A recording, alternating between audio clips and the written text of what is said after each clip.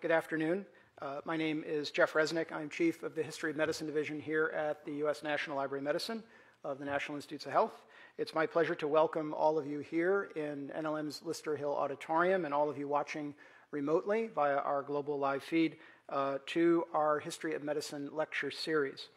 This lecture series of the NLM's History of Medicine Division promotes awareness and use of NLM and other historical collections for research, education, and public service in biomedicine, the social sciences, and the humanities. The series also supports the commitment of the National Library of Medicine to recognizing and celebrating diversity. All of our lectures are free and open to the public, and as I mentioned, all of our lectures are also live streamed and archived by NIH Videocasting, a public service made possible through a generous gift to the National Library of Medicine from the Michael E. DeBakey Medical Foundation, and we're very grateful, of course. Before I introduce my colleague, who will be introducing our guest speaker, I'd like to take a moment to let you know about our next History of Medicine lecture, which will be on May 25th at 2 p.m. here in the Lister Hill Auditorium, which will be the second annual NLM Michael E. DeBakey Lecture in the History of Medicine. Our speaker will be Heidi Moorfield, PhD candidate in the History of Medicine at Johns Hopkins University. Ms. Moorfield was, in 2017, one of our Michael E. DeBakey Fellows in the History of Medicine. The topic of her presentation will be Transplanting Technology, Dr. Michael DeBakey and Cold War Technology Transfer. So please join us here on May 25th for this exciting lecture by Ms. Moorfield, and it will also be broadcast online. And both that lecture and today's lecture will be archived and made available through that archive for anyone who would like to watch at a later date. It's now my pleasure and privilege to introduce my colleague Christy Moffett, who is really ideally suited to introduce today's guest speaker, Dr. Trevor Owens from the Library of Congress. Christy is chair of NLM's Web Collecting and Archiving Working Group and manager of the Digital Manuscripts Program in the History of Medicine Division here at NLM. Her scope of work, really her experience and expertise, align very closely and importantly with Dr. Owens and what he will be sharing in his lecture with us today. So please join me in welcoming Christy, and certainly in cooperation with her, thanking Dr. Owens for his time with us today. We're thrilled to have him. Christy.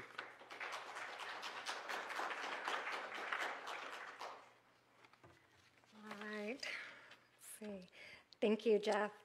Good afternoon. Dr. Trevor Owens is a librarian, researcher, policymaker, and educator working on digital infrastructure for libraries. Dr. Owens serves as the first head of digital content management for library services at the Library of Congress. He teaches graduate seminars in digital history for American University's History Department and graduate seminars in digital preservation for the University of Maryland's College of Information, where he's also a research affiliate with the Digital Curation Innovation Center. Owens has previously worked as a senior program administrator at the United States Institute of Museum and Library Services, and before then at the Library of Congress on digital preservation strategy and as a history of science curator.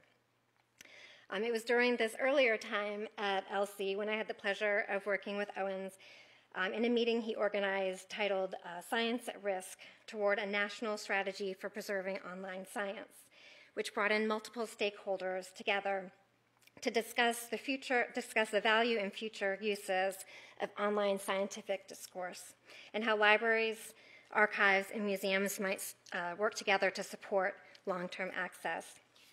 This meeting inspired some of the web collecting work we've undertaken here at NLM, and has also reinforced the value and opportunity for preserving a wide range of perspectives in science and medicine.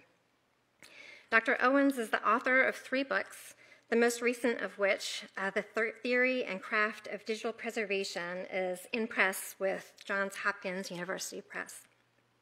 Just last month, Library Journal identified Owens as a 2018 mover and shaker for his ability to see the big picture and think strategically about digital materials and the policies surrounding them.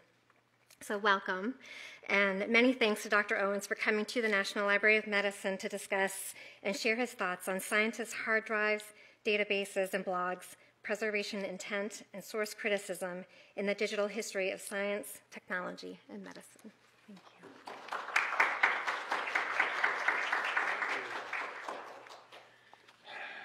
thank you so much. I'll point these up a little bit. I'm generally at the max out height on all kinds of presentation technologies. I'm thrilled to be here, first off. I'm a huge fan, longtime huge fan of both NLM and specifically the History of Medicine division. And I think that'll probably come through as I talk up a few examples of really great work that has happened here, and that I think is part of a very huge conceptual shift that we're working through right now about what it means to be a digital library, what it means to work in archives with digital materials. And so I'll start out also by thanking my colleague, Carlin Osborne, who's here. So I'm waving at Carlin. We work together on this talk. We both have backgrounds in the history of science. I have a bachelor's degree in history of science from the University of Wisconsin, and Carlin from Johns Hopkins. And then we both have backgrounds in library and information science, too. So this is sort of a blending of those. And in large part, a storytelling situation about thinking about what collections and objects mean, both as historians and researchers from that perspective, and as information science, librarians, archivists, et cetera. So I'll start out by connecting a few things. I often tell people that when I tell people that I work on digital content management at the Library of Congress, which is a relatively recent thing, they say, oh, that's really great, that's so important, there's so much that needs to be digitized for working on it. And I say, no, I don't do digitization. It is important and it's significant, but no, I work on digital preservation, long-term access to digital information, and then they go, huh? And then you say, well, it's really important, like, think about file formats. It becomes a whole conversation. We'll talk more about that as we go. But then there's sort of some head scratching and like, yeah, that's probably important, but it's increasingly so much of our record is digital to begin with. And so much of the nature of the way that, particularly relevant in this case, that science and medicine function is increasingly digital. And so a lot of what I'm going to be talking about today comes from, thank you for giving a mention to the forthcoming book. I will underscore that you don't need to wait to get it, or you don't need to buy it either. You can just read the preprint version of it. I'm here at NLM, so I imagine I'm among fans of preprints. And so you can read a preprint of my book, and I'll avoid hitting the microphone going forward. But this book reflects my attempts to sort of synthesize work on digital preservation, digital content management. And I think part of what is often misunderstood is that this digital thing is not new. We're actually pretty far into an extensive set of changes that have resulted in digital technology that's half a century old at this point. There's very old digital data that we're working with and that needs to be worked with. And that'll come through in some of my examples. But so for further reading on a lot of my points, you can go and read that, which is up in an OSF preprint repository. And then the other paper that I'll be drawing from is sort of a different perspective on some of the same issues, which is what it means for the evidentiary basis of digital history to be shifting increasingly to digital archives and digital sources. And the terms get used in a lot of different competing ways. Those are points that I get into a lot more in this paper, but if you want, you can get that there. I've posted the slides online to my SlideShare so you can follow them along there. I'll tweet them out again later. I'm TJ Owens on Twitter. But in any event, these are some further reading sources and context. The last set of experience that I'm drawing together in this talk is actually from my teaching experience. So I teach, as mentioned, I teach for American University and the University of Maryland. And again, I have this sort of dual perspective in that at American University, I teach in the history department on digital history, and at the University of Maryland as an information science faculty member. And so in those cases, if you like, you can actually go and read up on what my students are doing in the digital history methods seminar that I'm teaching right now. It's dighist.org, but that sort of is another strand of reflecting on what this digital turn means for the future of the history of science, technology, and medicine.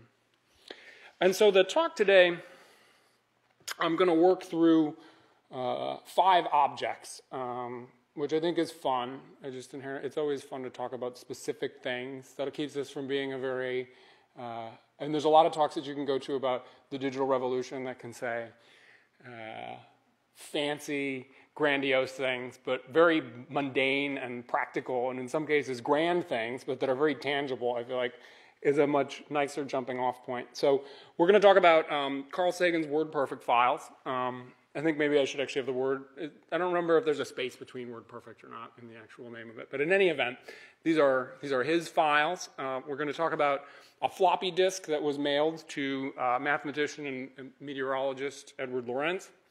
We're going to talk about a web archive of scientists' blogs.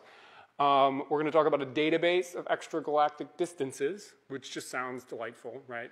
What could be more significant than extragalactic distance? What could be more huge? And then lastly, an application for accessing medical literature and data. And in each of these cases, you might say, why these 5 things, Trevor? And I got 3 answers for you. One is, these are all things that have actually been collected by a cultural heritage organization, a library, archive, or a museum. They're each sources that can be, they're each history of science, medicine, technology sources, so that's a theme that connects them all. And I've purposely tried to select a series of things that are very different from each other because I think they open up some of the sort of significant questions that we're dealing with. But before I get to that, here's a little roadmap for the talk. So I'm going to work through some of the assumptions that I think scholars and librarians, archivists, curators bring to sources. Then I'm going to talk about the context collapse that is occurring around what sources are and what they will be in the future. And then throughout all the examples, I'll also be working at how these problems are being solved in the roles that need to be played both for scholars in the current world and in the future, and for librarians, archivists, and curators. So again, starting with going to the sources, I'll share my own early days experiences as a student doing my first original historical research. When I started working on my undergraduate thesis, I spent a lot of time talking to my advisor about sources, and I had kind of a unique experience at the University of Wisconsin in that there weren't a lot of undergrads studying the history of science. There were maybe like 5 or 6 of us, I think, at any given time. It's a big university, but a small department. And sometimes they needed us around to justify keeping the sections open for the grad students. So they'd let you sit in, because they had to get to 8 students or something, right, to actually have a course run, which was amazing. It was great. I digress. I ended up having a really great relationship with my thesis advisor. I got a lot of attention from him because there just weren't that many of us around. And so we talk a lot about sources. I remember at one time trying to say, writing in something that this spoke for itself, and then he glossed it out in this big way. And it's like, nothing speaks for itself. Your job is to help interpret these things, to understand them, to give them context, to make sense of them. So I ended up working with books, but most of my colleagues were working with archives. And so I always loved, this is one of my favorite archives pictures. This is actually a manuscript collection that came into the Library of Congress before and after. And so when people talk about original order or about how the material is not, there's a lot of work that goes from getting those trash cans of things into becoming those boxes. But in any event, the default way for doing a lot of historical research was to find good archives and spend a lot of time coming to understand and see the world through the perspective and context that comes from that. And in this case, personal papers collections being a huge part of how that work happens. That's a great treasures that the Library of Congress are in these sorts of Hollinger boxes lining the walls, and obviously the same is true here at the National Library of Medicine. But I ended up working with published books. My undergrad thesis ended up being about the history of children's books about Marie Curie and Albert Einstein, which was a lot of fun. It started from this prompt where, interestingly, the most written about scientists for kids is Marie Curie. Second place by a long shot is Albert Einstein. So I was looking through these children's books written for one purpose, but collected and maintained by libraries around the world, for children. But the historical record of them exists, and they became a really interesting source for looking at the history of storytelling around science and scientists. And so I think at one point I knew a library loaned like 120 of these or something like that. I had them from all over the world in any number of languages, making use of the great infrastructure of libraries. In this particular one, Marie Curie spends a lot of time hanging out with a test tube that talks, which is delightful, and it's a value tale, so the value of learning comes through this story about Marie Curie. Happy to tell you more about it, but it's a story for another time. So in those examples there, at the beginning of my own experience with collections, you can see some of the sort of parallels and tensions that have structured how we've come to work with materials in libraries, archives, and museums. That you've got these distinctions between published and unpublished, the published books being cataloged for one purpose, being distributed in a different way than the unpublished personal papers materials. You have distinctions that exist in other cases that we'll delve into as well between textual works and artifactual ones. We organize our organizations often by formats, so the books are in one place, the journals another, magazines, archives, manuscripts, etc. And then the result of this is that there's a distinct set of professions and traditions that have emerged. Librarians have their ways, archivists theirs, folklorists their own, oral history, ethnography, all of these traditions that have their own particular points of view and ways of working with collections. And the thesis that I'll be working through in a lot of these examples is that this increasingly born digital world that we live in, these contexts have all largely collapsed, so that we're increasingly in a space where we need to be thinking about what the best aspects of all those different traditions are, of the library tradition, of the archives tradition, and thinking about how those synthesize to work with materials that are that break down many of those boundaries and barriers. So another way to say this is that when AV material came along, we made up AV archives, right? And AV archivists got their own set of traditions for how to do this work, and it was an adaptation. We can't do that for digital, in large part because it's literally hitting everything. So AV archivists now are actually digital archivists because they're working on digitizing this material, or they're working with born digital video. There's functionally every format that we might work in is increasingly mostly digital. The other caveat to that is that we still have to keep dealing with everything that we've always done. None of that is going away. There's not going to be a paperless office.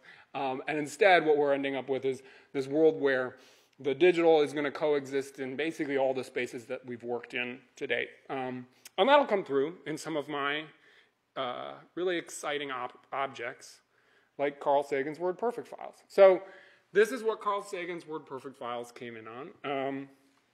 Astronomer Carl Sagan, his papers were acquired by the Library of Congress Manuscript Division, and they contain some 379 floppy disks, much like this. Sometimes they have really important things written on the outside of them, so we do take photographs of them. But in the last decade, archivists have made some really huge advances in how to work with this kind of material. So you want to get the data off the disks and then work with how to make the most sense of it.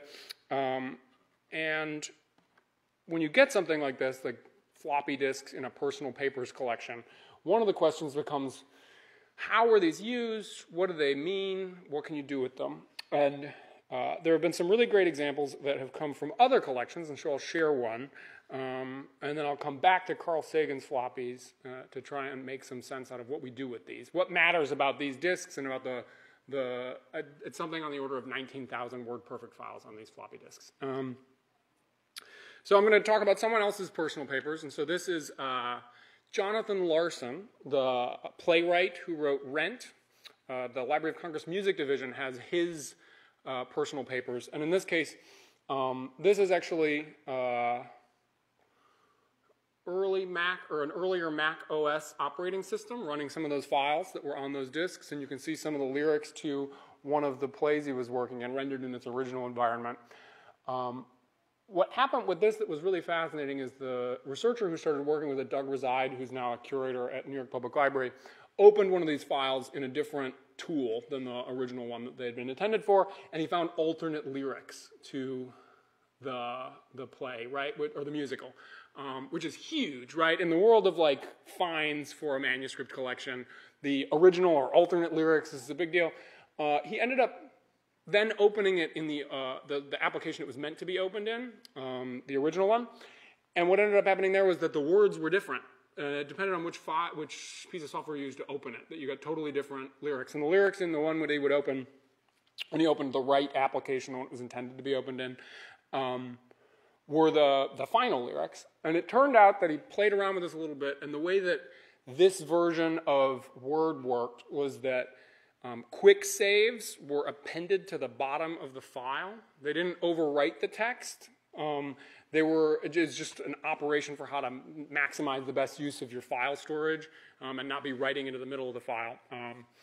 And so it ended up keeping these traces of actually almost keystroke by keystroke changes in the text that were evident, buried in the file in a way that wouldn't have been apparent if you had just rendered it. And so the point in this case is that when you're dealing with material like this where the files were really the handwritten work of the individual, it makes sense to spend a lot of time trying to think through how to get the most accurate rendering of those materials. So when we came back to the Sagan material, it seems like, oh, you might think the innate thing to do with these is to try and get really high quality captures of the content on them, almost forensic traces of how they were used, because it could have that kind of significance in them. But the interesting thing, and one of the challenges with this, is that in working with the papers, it became very clear that Carl Sagan really wasn't much of a computer user. So why does he have 370-some floppy disks in there? And the reason why is, intriguingly, Carl Sagan dictated most of his work. He actually used a tape recorder and he would record himself. I'm going to play one of these audio files just because it's pretty exciting. So this is a draft of... just let me open it up quick. This is the original draft, functionally, of Contact, the novel, Chapter 3. Okay, this is a continuation of Contact. The next chapter, Chapter 3, I guess it is. For almost all of the tenure of humans on Earth, the canopy of the stars was a constant companion. They soothed and comforted many, in part because their extravagant display seemed to verify that the earth and the heavens were created for the benefit and delight of the human species. The stars...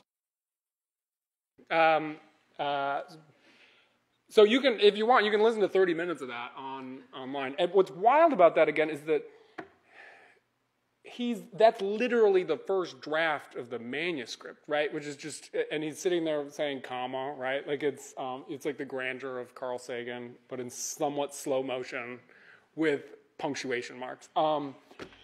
But so what's on the floppy disks is actually the transcripts of all of those. So he would send out the cassettes, the transcripts would come back, and then he would annotate and mark up the transcripts.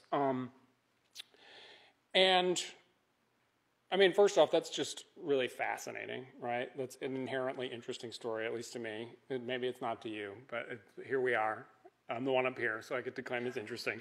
But what it ends up meaning is that you can't really, and this is something archivists have known for a long time. This is sort of a core archival principle, is that materials in archival collections make sense and hang together based on the ecology that emerges between the relationships of that material. So that the way someone maintained and organized their materials is itself information to be explored and understood.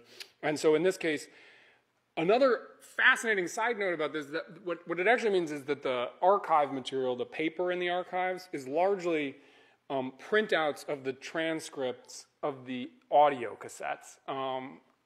But then they get annotated themselves, so they have their own history. I think I've got a good example. So this is, we have a whole draft of this up online if you're interested. But so this is a table of contents to a full draft of Pale Blue Dot that we have up. If you see at the very top, you may be able to make it out. It says 2A, 2/20, 1993. But so the collection is full of these hand edits of full drafts of works. So then this went back into this cycle and became part of the process that ultimately resulted in the books. And the end result of this is that there's a really fascinating body of material to understand the history and development of the Carl Sagan storytelling. But it's really only accessible through this complicated understanding the interrelations between these media. And so at this point, someone could even say, if there are copies of, if the files are really just copies of things that we have in these other places, what's the significance of keeping them? And that gets to an interesting side note. This is an experimental interface to the collection material that I worked on with a colleague, Ed Summers, many years ago, where we took the full text of those floppy disks, all 19,000 files, and ran them through a topic modeling toolkit. So it actually tried to extract computationally what topical relationships were within the text, and then you could use this as an interface into the collection. And I think these are fun because, so topic modeling, if you're unfamiliar, is a way to identify words that tend to co-occur and use that to organize documents. In this case, you've got things like Carl Sagan, dear, doctor, cordially, Mr. Letter, Cornell University, enclosed paper. This is like the bundle of words that tends to co-occur on much of his correspondence. And so that's actually a pretty useful point of entry into that. And then you've got these other ones like Earth, Mars, space, moon. It's interesting that these sort of bubble up from the documents. But what is intriguing about this, and what I think is really significant for moving forward, is that the digital files, all these floppy disks with these WordPerfect files, end up becoming a really powerful index to the text of all the collection materials, so that you can in some ways use these files as a way to understand and approach the paper and the audio cassettes. So that's my initial Carl Sagan floppy disk story. I'll distill a couple of points that I think are relevant here, one of which is we can't say what are the features of floppy disks in general that matter, because what comes through this is that the features of disks and or files are very much tied up in the media ecology that they were produced for and in the intentional uses that you want to keep them for in the future, which is a point that we'll repeat in a few other situations, and that even in cases where it seems like there may be redundant information, that the text in these and the text in the printouts are similar, that there's different affordances that those media provide for indexicality, search, etc. So that's the Sagan floppies. My next story is about simulations that were mailed to Edward Lorenz. So again, this is a personal papers collection. Lorenz was for those unfamiliar, was a leading mathematician and meteorologist. A lot of his work was essential to how we understand chaos and complexity, which I don't know about you, but I feel like I always need to understand more about chaos and complexity. It seems to be more and more a part of what's essential about our world. And like the Sagan papers, they included floppy disks. So if you go online, you can actually find the finding aid for this. We have finding aid fans in the audience, hopefully. Yay! So if you look through the finding aid, you'll find some spaces where there's specific call-outs to tangible media that were found in the collections. Here is one of those floppy disks, and here's a picture or an image of where you can find the finding aid online at the Library of Congress. And inside one of those floppy disks is this.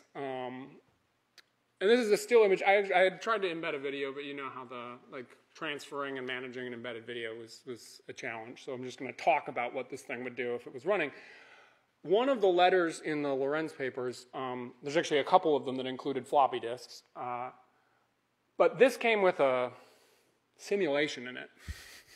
So it took a little work, and there was some tinkering around with this, but Amanda May, who works in preservation reformatting at the Library of Congress, was able to work with Kathleen O'Neill, the archivist who's increasingly doing a lot of the sort of digital archives strategic work for the manuscript division.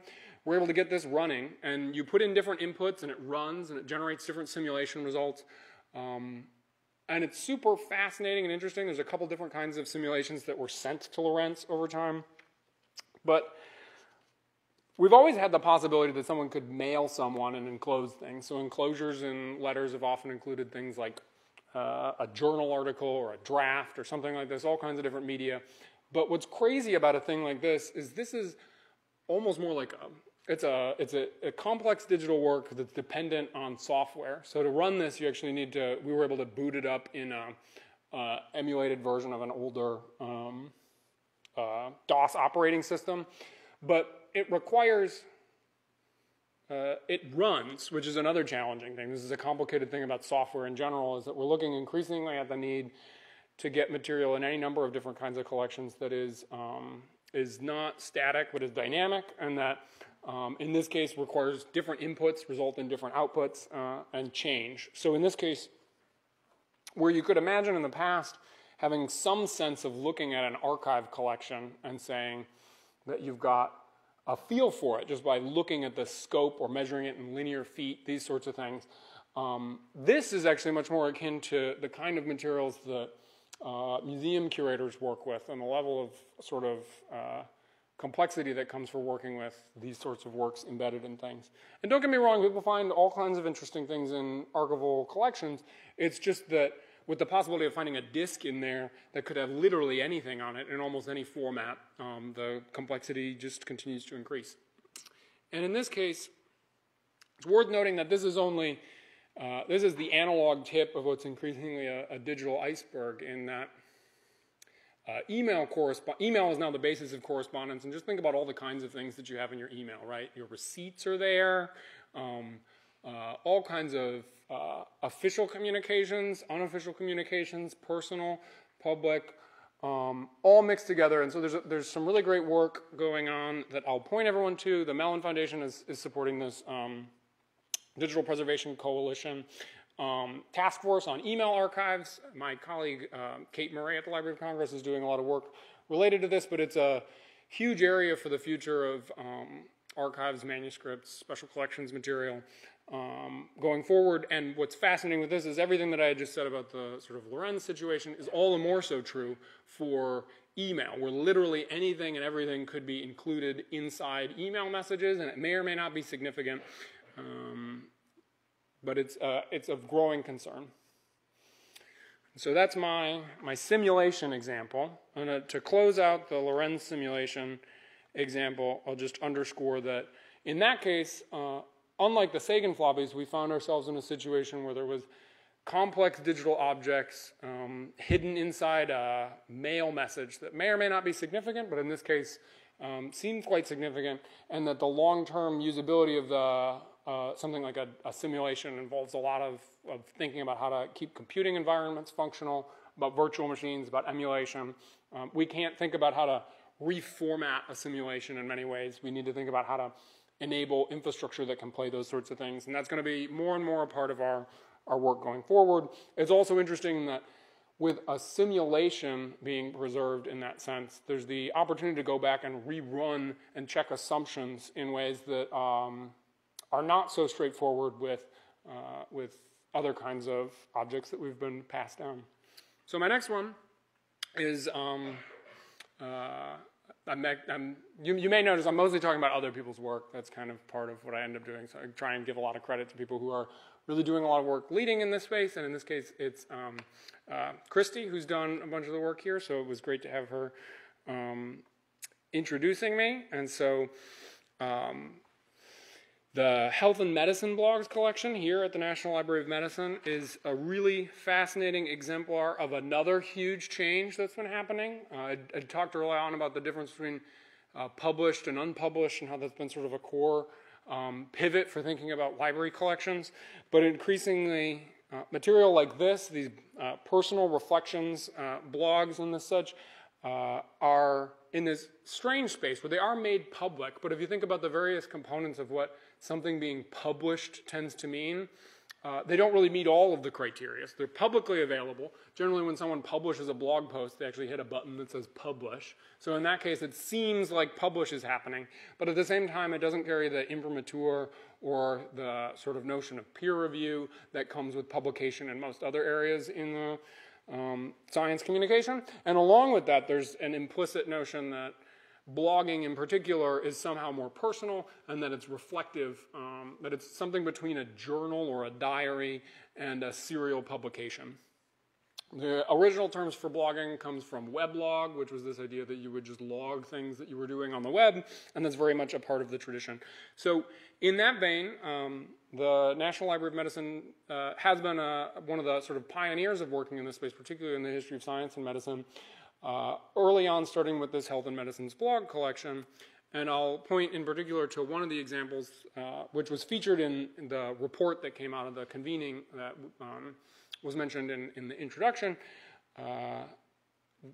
for how this blog collection captures some really interesting perspectives that it's hard to even think about where you might find these sorts of things. So this is Life as a Healthcare CEO, which is a weblog from a healthcare CEO working in Boston.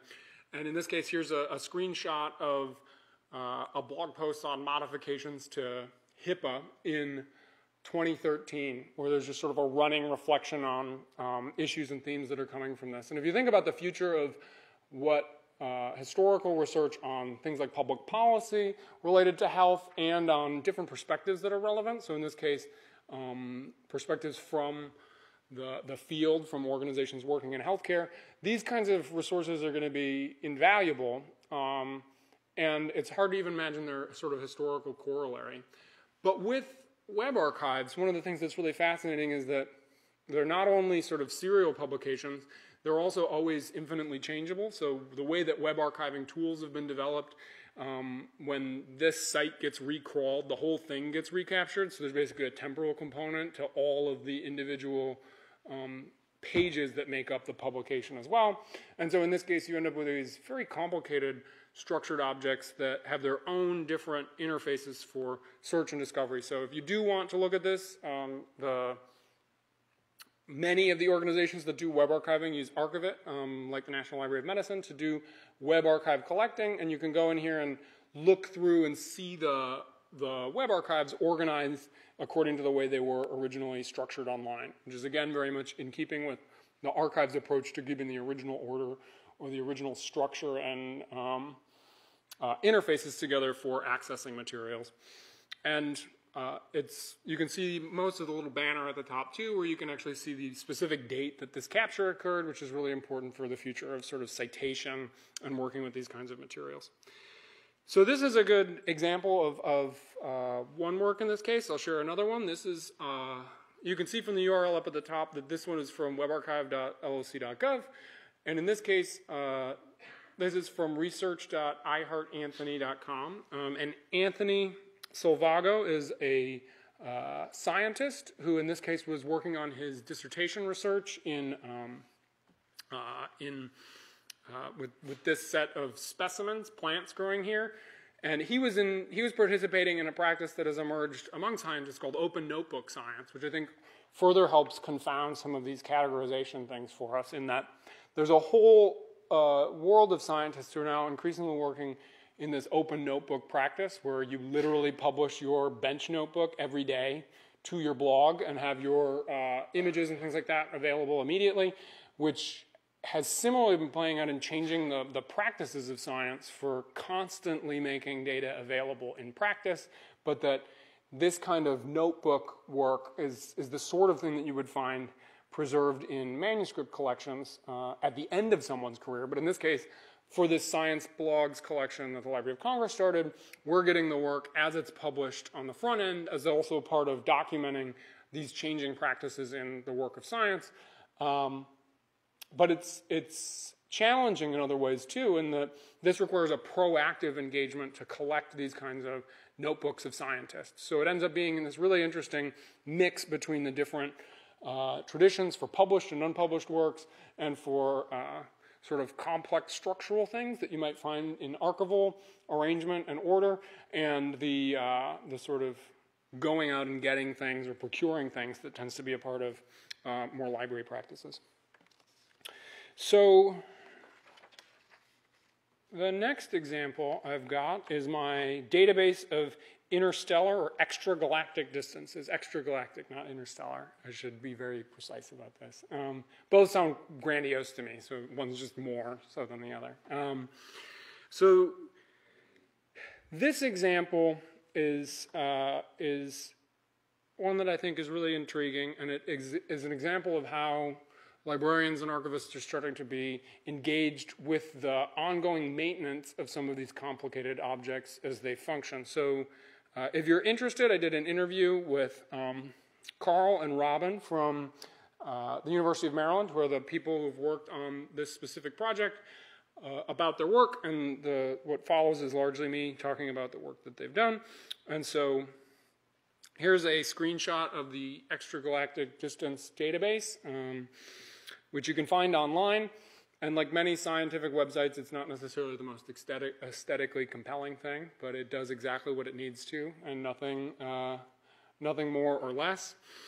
The database is like many scientific works at this point, sort of a complicated mixture of an online data backend with images and a variety of other textual material.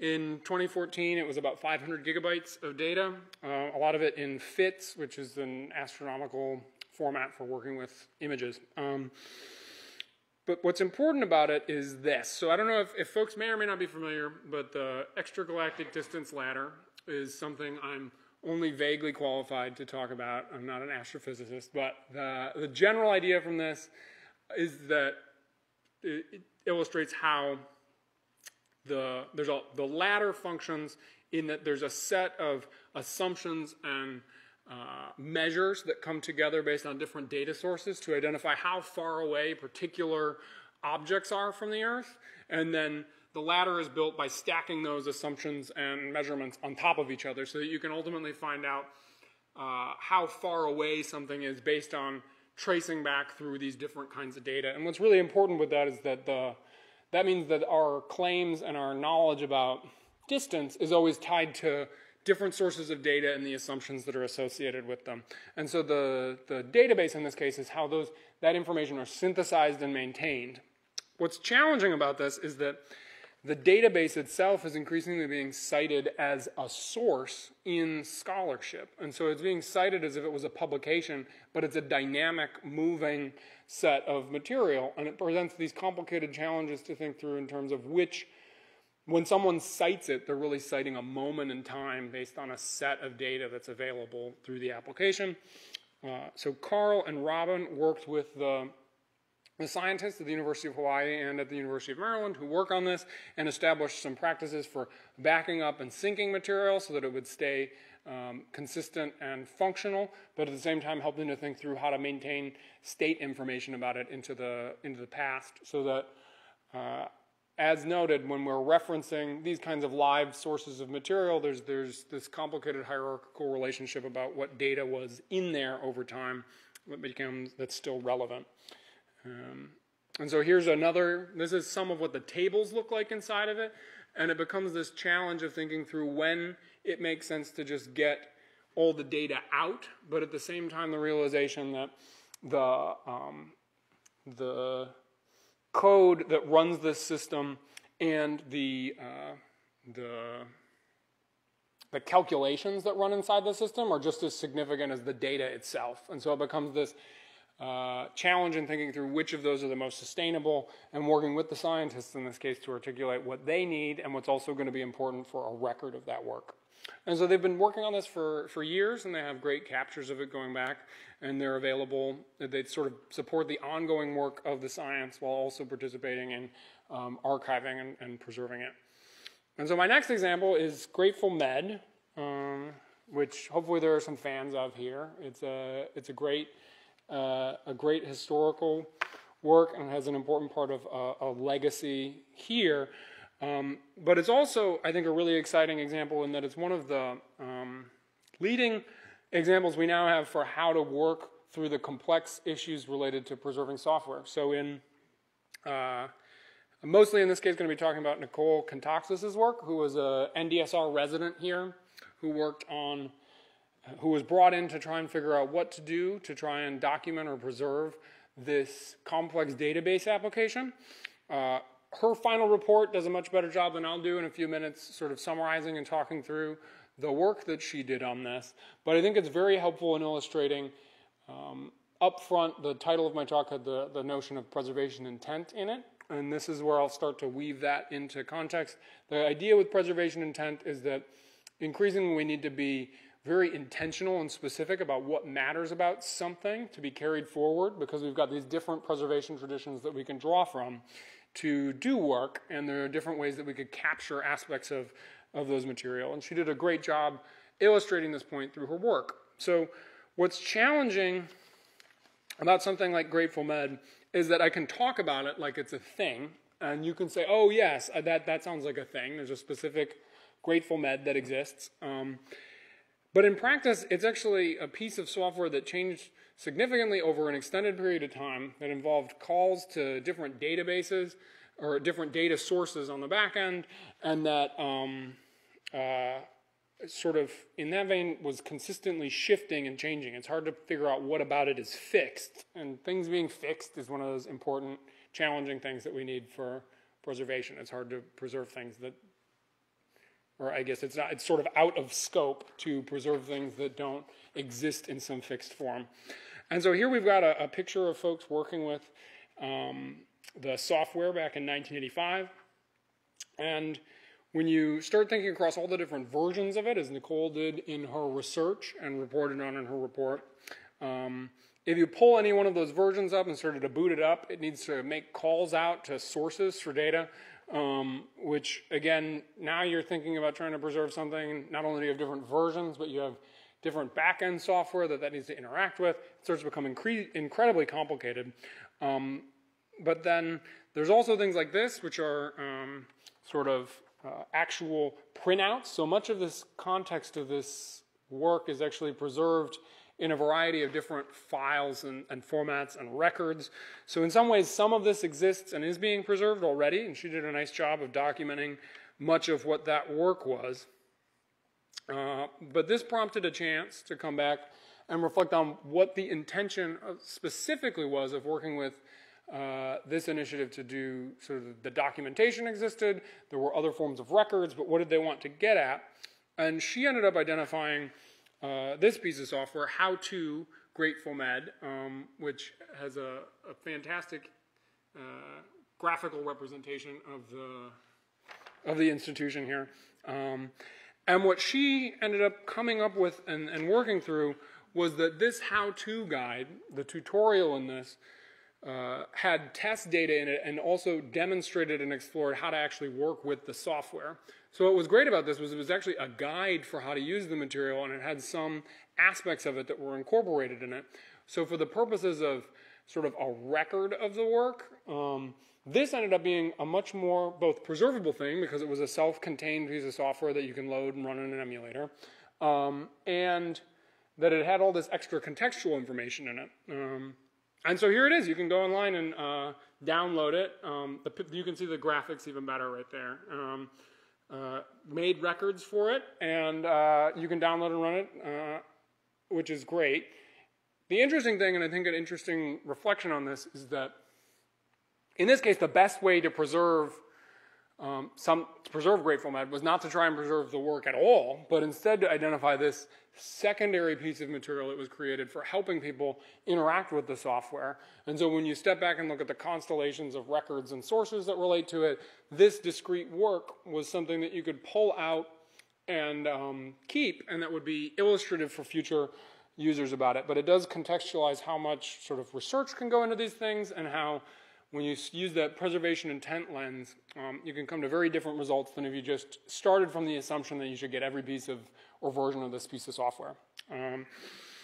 So I do encourage folks to check out the full version of the report, but that leaves me with my 5 examples covered and a chance to return to some of my initial points. So throughout these, we've seen some of the challenges that come between published and unpublished as sort of contexts that are collapsing, between textual and artifactual. When we think about the textual records in a manuscript collection, increasingly those include complex digital works like the software simulation, and also the extent to which formats are blurring and blending that the manuscript collection has within it any number of other formats, and will increasingly do so more and more as we have email in those collections, but that any of the ways that we attempted to make tidy distinctions are sort of increasingly needed to be revisited, and that we find ourselves needing to leverage all of the traditions that we have for long-term access information to get ahead. And with that, returning to three of the points that it sort of had pointed to in my opening, that we're looking increasingly at thinking about preservation intent, which means articulating what it is that matters about some set of works and coming up with approaches to working with them. This has resulted in, I think a particularly relevant part of this is that oral histories have increasingly become a tool that we can use to document and study aspects of work that wouldn't be there. So there's even opportunities where we might create things instead of simply just taking whatever we might find and preserving it. And that in that context, I see preservation intent and source criticism as being things that need to be increasingly related. Source criticism is a concept for historical research, which has been not so much a huge part of the tradition here, but is a huge part of historical research methods in other countries. And in this case, source criticism is the idea of what are the inherent features and components of digital materials, or materials, any materials, but a digital source criticism focusing on digital materials, looking at the features and affordances of those files or mediums and reflecting on how to best interpret them and work with them. And it's worth underscoring in this case that a lot of the work that manuscript and archives folks have been doing with digital forensics now, which is part of the examples I was sharing about the floppy disks, that is very heavily informed by the work of an English professor, Matt Kirschenbaum, who innovated a lot of the techniques for working with forensic disk imaging and things like this for literary research, has ended up being essential for a sort of feedback loop for figuring out how we're going to best serve users is largely focused on us also building relationships and getting the scholarly community to start working with these kinds of primary sources. And that, I think, points to this huge need for collaborations between scholars and cultural heritage workers with the idea that there's that whole breadth of traditions from archives, libraries, and museums that all have interesting and compelling aspects to bring together for these collaborations around identifying what matters about works to be carried forward and then working through what can be interpreted in them. And in that vein, I'm happy to point to a lot of other examples of where scholars are trying to work on what matters about digital objects and how those points can be brought together with us. In this case, I've got the book covers of a bunch of different relevant books. Matt Kirschenbaum's book is Mechanisms, New Media in the Forensic Imagination.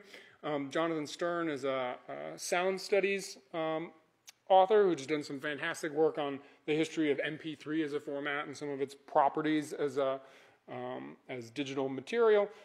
Burdens of Proof is a fantastic book on the history of cryptography and the role that the development of different cryptographic traditions have played in digital objects.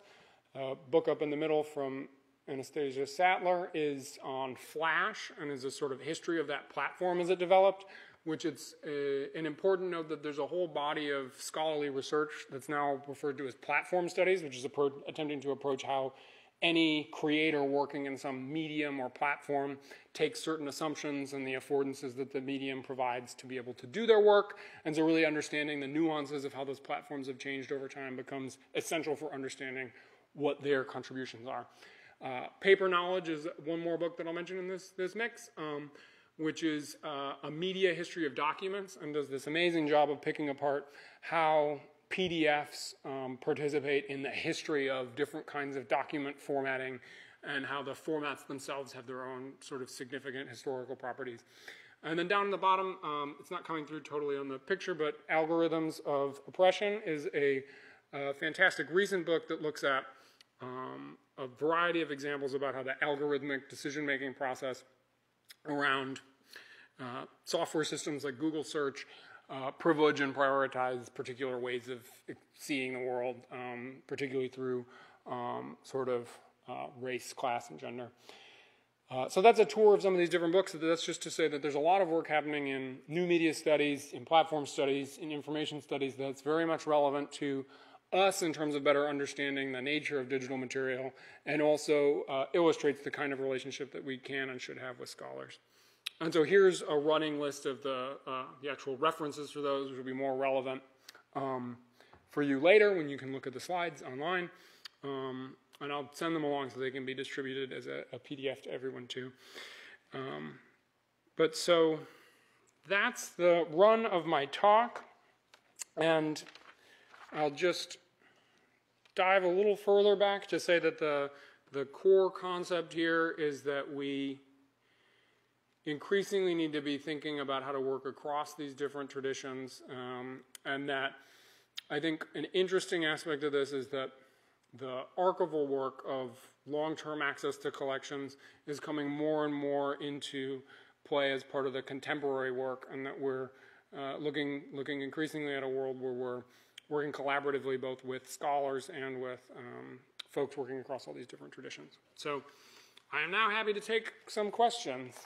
Thank you for your time.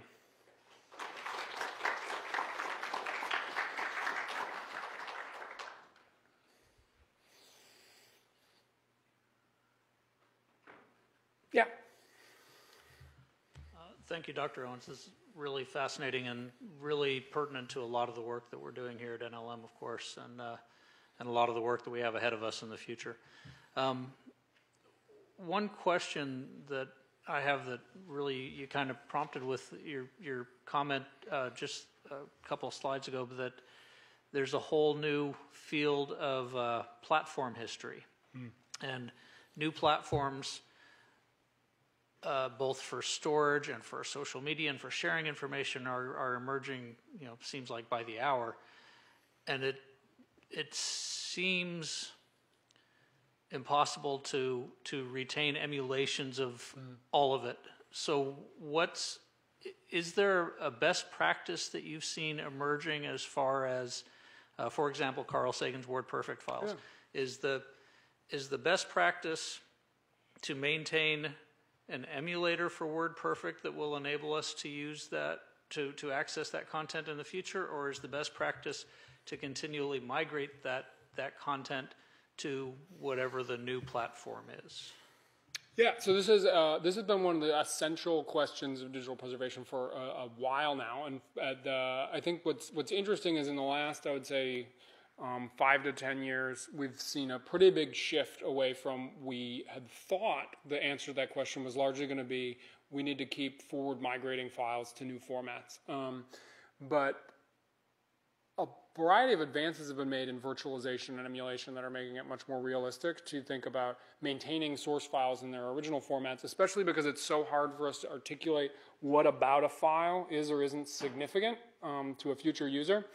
So what's happened is that the good news is that if you have some of these base images to work from, the sort of core operating system components, then the software runs inside that environment already. And so it ends up being a slightly less challenging problem for a lot of commercial software. And the other thing I would point to in this space is that there's a platform that's called Emulation as a Service that researchers at the University of Freiburg had been developing for years. It's an open source platform, which now a variety of US institutions have started running as well. So at this point, Yale has taken on Yale's library has taken on a big role in advancing this technology. Recently got several $1 million in grant funding from Sloan and Mellon foundations to advance that work. And I think we're getting closer and closer to having sort of resources that enable some of the base level work for maintaining virtual environments that then we can load all kinds of software that we keep. And so in this case, it thankfully becomes more of a case of just doing bit preservation, making perfect copies and maintaining those and their integrity, and then loading those up in this set of environments. But that doesn't foreclose the possibility that this is all tied up in what the state of computing tools and services is and will be. And so I think it is entirely possible that we may see moments where we need to do mass migrations of files into other formats in the future, but that those are thankfully going to be large-scale sort of operations to be done computationally at some point. And those will, I think, interestingly involve the emulated virtualized environment. So if we end up getting into situations where we're concerned about those, we could then batch create derivatives or new versions of files. But I think that importantly, and this is part of, I think, the concept with source and source criticism here, in just the same way that when a historian comes and wants to read 17th century manuscripts and we hand them to them, and if they say, I can't read this handwriting, we say, you have to learn how to read the handwriting if you want to read this document. That, I think, is going to be, that sort of digital archaeology is already something that scholars are starting to work in, and many of these books illustrate the kinds of scholarly practices that are going to involve in that space, and we'll have the same kinds of collaborations with scholars around those born digital materials that people need to be able to pick up the skills to work with.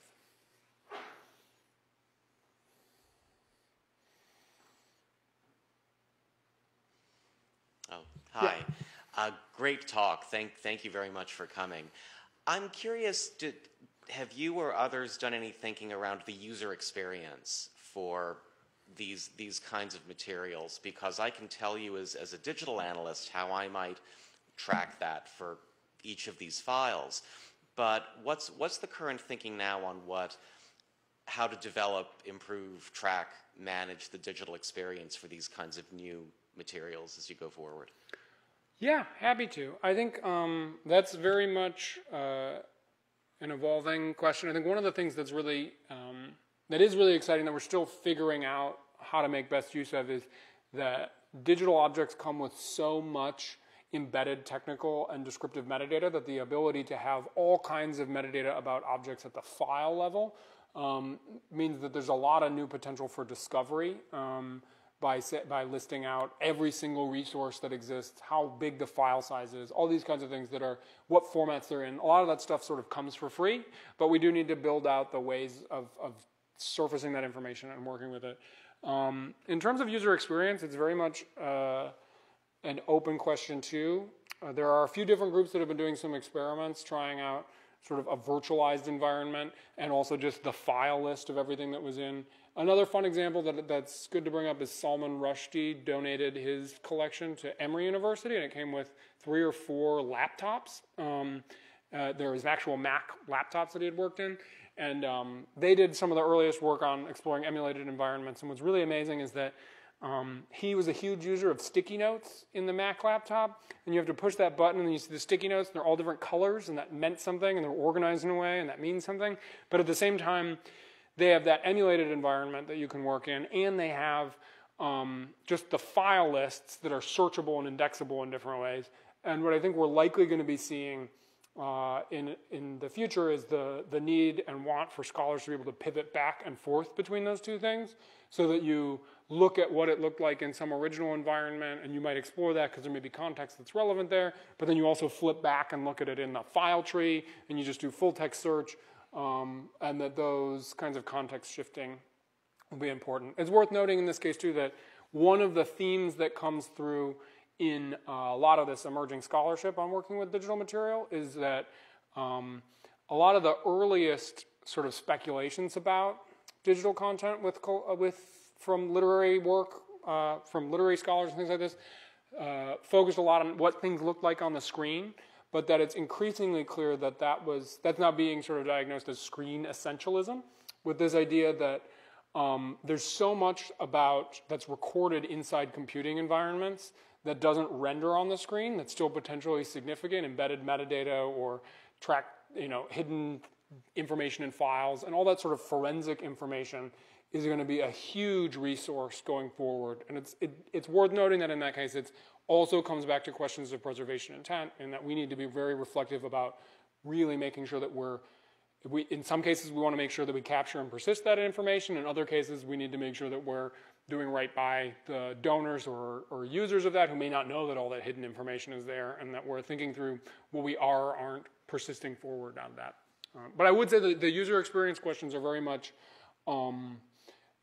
open-ended questions that are in need of a lot of basic research at this point, too. Thank you.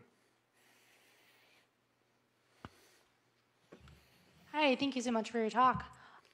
So for teams here at NLM and elsewhere that work with, we work with to collect and disseminate current materials to users, current digital materials. What can we do to better think archivally and to work with the folks who are doing more digital preservation to help preserve and make those materials last better and to be more archival? Sure, great question, and great to see you again. What I'd say is that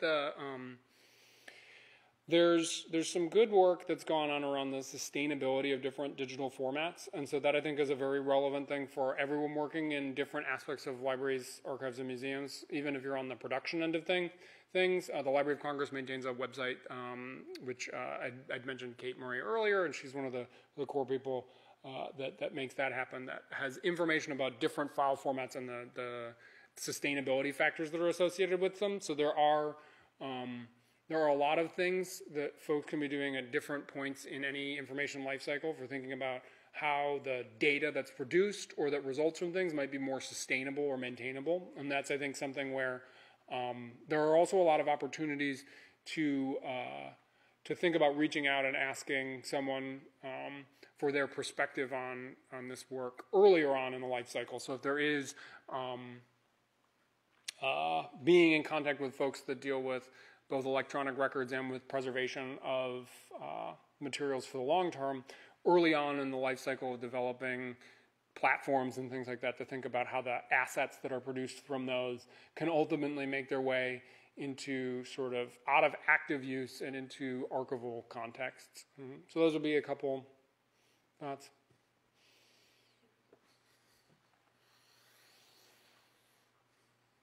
Yep. I'd like to pivot back to, you kind of touched on something that I was wondering about 2 questions ago, I guess, but about the ethics of some of the digital preservation. When you were talking about Jonathan Larson and the hidden or the unknown lyrics that were uncovered serendipitously, is anybody exploring the ethics of whether or not, in this case, Jonathan Larson ever meant for those to be uncovered? In the days of paper manuscripts, if you scribbled something down and didn't like it and didn't want anybody to see it, you threw it away and it was done. But you might think you threw a digital file away, but then somebody stumbles onto it, and so how are we exploring that idea? No, it's a great, there are a lot of challenges around this, and I think some things, there are some organizations, for instance, that have made decisions to only do logical captures of data as opposed to forensic ones, and that actually wouldn't have addressed that particular instance, but it would catch a lot of other things around hidden files. So there are ways to think about doing that. There are also ways that folks are approaching. It opens up questions for archival processing, in that in many cases, the organizations, when people are processing manuscript collections, they've got identified areas for things they might redact or remove, and those get tied up into donor agreements too. Another area where this has been developing is putting explicit language into donor agreements related to these things to make donors aware of what they are or aren't opening up to. But at the same time, there's another aspect of this, which is that there's always been collateral information that comes in a manuscript collection. And so in that vein, a good example of this is that all of the correspondence from all the people that wrote to Lorenz or Sagan, they didn't necessarily intend that to become part of a archival collection, and so that sort of collateral component is very much part of the ongoing deliberations around these things. But I think this does open up a whole other vector, which is that it's now, if you could take all of these files and put them on the internet for anyone ever to have access to, like we're into access, but at the same time we're also very much interested and focused on social responsibility. And so the fact that, and I say we in this case, just not in terms of any particular organization, but just librarians, archivists, curators, we're also very much interested in, we've had these very mediated experiences that have been the basis of how we've worked with things. So people come into a reading room, they sit down, they're working with a collection, there's some amount of context that comes from that, and the ability for these materials to be openly accessible everywhere is really exciting, but at the same time challenging for thinking through what that does mean for collateral material. And so I think that, I don't necessarily think there are any easy answers, but the other aspect that I'd just underscore with it too is that with different sorts of creators, we have different feelings about whether or not their intentions matter for the record too. So I think another context with this is 500 years from now, what are our feelings about what the creator of those records wanted, or about trying to get the most authentic rendering of some historical incident through source material. So some organizations are playing around with ways of I mean, a lot of collections have long had embargo periods for certain sorts of material, and so that's one way that you can deal with some of this, or different sorts of restrictions on different sorts of content. And there's a little bit there that is brand new, that's because of digital information, and there's a lot of it that's exactly the same as the same issues we've worked through for hundreds of years. Yeah. Great talk, Trevor. Big picture question. How do you see this space that you've described so well through these examples intersecting with the space that we're all facing now, particularly here at the National Library of Medicine, called data science, the expanding universe of data as we all certainly understand it? How do you see these spaces interacting now and say 5 years from now? So at the Library of Congress, we've had a series of events that have focused on this idea of collections as data, which is increasingly the way that different kinds of scholars and users want to approach collection material in general. And I think that's just going to grow more and more. And in that vein, I think particularly with what's exciting about a lot of this born digital content is that it's already computable. We don't need to turn it into data to make it resources that people can compute against.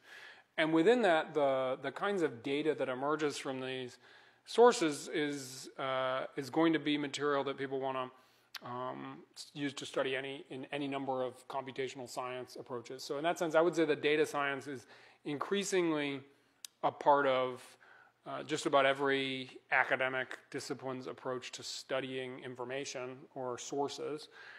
Along with that, I think one of the most interesting interventions that's come from humanities scholars working with data more and more is that there's some naivete that comes from just approaching. A great example is there's a new book out that's called Bit by Bit that is, I'm forgetting his name, but he's a social scientist at Princeton or Yale, and a lot of what he talks about in the book is the tensions that emerge between data scientists coming in and saying, oh, we have big data, we can solve the problems, and then the social scientists who've been struggling with the complicated challenges of interpreting what social data mean, and the sort of tug and pull that's come between those two communities. Because in many cases, context is so important to picking apart what you can do with old data. In particular, or if you have social media data or transactional data, a lot of these sorts of data that people want to work with in data science are much more like bureaucratic archival records that have a very particular point of view and that you need to check all kinds of assumptions with. And in that case, I would say that there's a huge opportunity there for interchange between different sorts of scholars on how to interpret material, and that increasingly all of these different sources that we're working with are things people are going to want to approach as data. I think one of my favorite examples in that case is there's a crowdsourcing project that's called Old Weather. I don't know if people are familiar with this or not, but Old Weather has digitized this mass amount of ships manifests that people have been transcribing. And what's climate scientists are super interested in records of weather that go back hundreds of years, and it turns out that ships have been the best instruments for collecting that data for a long time. We have to get those manuscript ship logs and get the data out of them so that they can be acted upon in that way. And so I think in that vein, there's all kinds of historical collections that are great resources. Another good one is the New York Public Library had this project to transcribe historical menus, and those menus are full of fascinating information about fish populations based on the dishes that show up over time and the costs of those dishes that are associated with different kinds of fish. So in that case, I think part of data science's contribution is sort of seeing everything in the world as potentially being data. And then so in that case, archives are full of data, but archives are also full of archivists who really understand what that data means and how it was produced, and that's a huge thing that data science needs from archivists. Yeah.